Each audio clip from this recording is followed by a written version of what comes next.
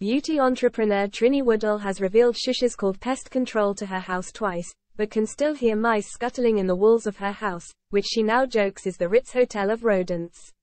This morning, her desperate stepson Zach played her a recording he'd made of them before exclaiming he thinks they will never get rid of the mice. She took to Instagram to share the bad news with her 1.3 million followers, admitting she no longer knows where to turn.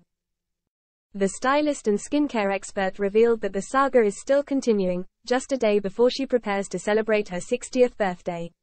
Zach came back this morning cause he dropped a friend off at the airport and he rushed to me when I woke up and said, "Listen to this recording," and he had recorded the mice in the walls. He said, "They're everywhere, Trinny. We just can't get rid of them." She clarified that a pest control company had come a couple of weeks earlier to lay down traps but it has not worked. Trinny has also been plugging holes in the walls in desperation, but the tenacious mice have not been deterred. "We've got to get to blocking up because I can't live in this house with mice like this. It's driving me a bit crazy and I just hate to think where they are going."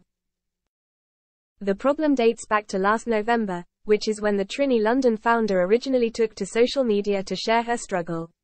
"The rat catcher's coming. You think him being funny but actually we have mice in the house like you cannot imagine," she confided. "We have a real mouse infestation. We've had these little blue things we've put on every plug. They are not working." She added in alarm, "I don't know how many there are. I put my ear up to the wall on the sitting room last night, which I shouldn't have done, and I heard so much scuttling. 3 months on and 2 visits from pest control later, it seems little has changed in the Woodall household." In despair, she jokingly declared her home the Ritz Hotel for rodents.